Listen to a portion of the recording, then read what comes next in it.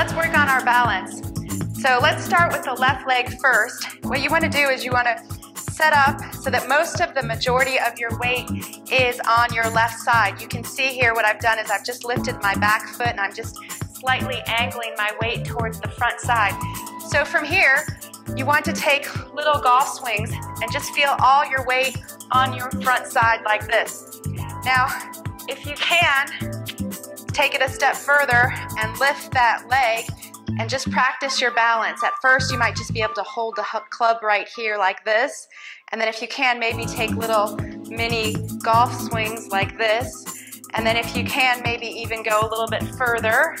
It's hard, but it's good for your balance. And just do that as much as you can.